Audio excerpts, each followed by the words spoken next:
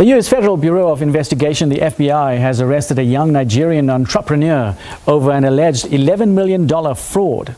Obinwanne Okeke, popularly known as Invictus Obi, was listed among Forbes' 100 most influential young Africans.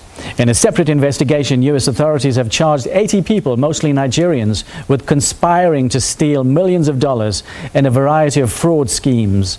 U.S. correspondent Kate Fisher reports from Washington.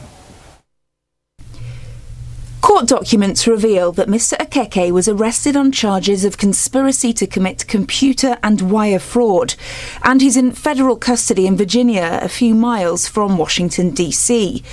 The investigation began in 2018 after the FBI received complaints from Unitrack, a UK subsidiary of heavy equipment manufacturer Caterpillar. They said that Mr. Okeke had gained unauthorised access to the email account of its chief financial officer and was behind a series of fake invoices totalling $11 million. Mr.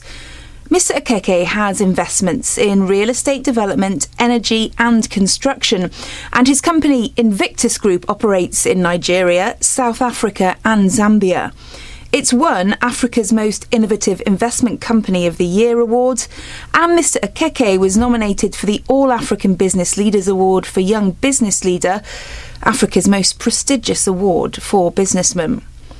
In a separate investigation, US authorities have charged 80 people, most of whom are Nigerian nationals, with stealing millions of dollars using a variety of fraudulent means, including business email phishing and romance scams.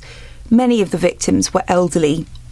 Prosecutors say it's one of the largest cases of its kind in US history, with 252 charges against the 80 suspects. Kate Fisher, SABC News, Washington.